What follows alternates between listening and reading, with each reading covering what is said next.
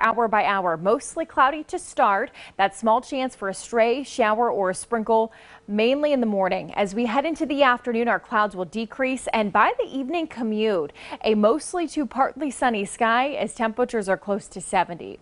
Overnight, we've got just a few clouds. I do have a dry forecast heading into early Friday morning. We'll start the day once again in the low 50s.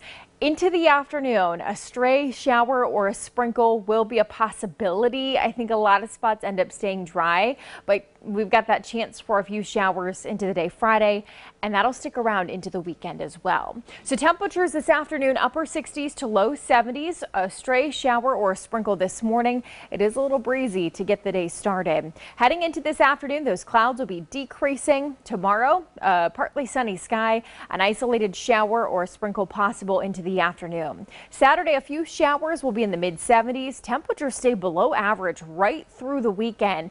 Notice though, into next week, we start to see our temperatures warming up. We're back to the upper 70s on Monday, low to mid 80s Tuesday and Wednesday.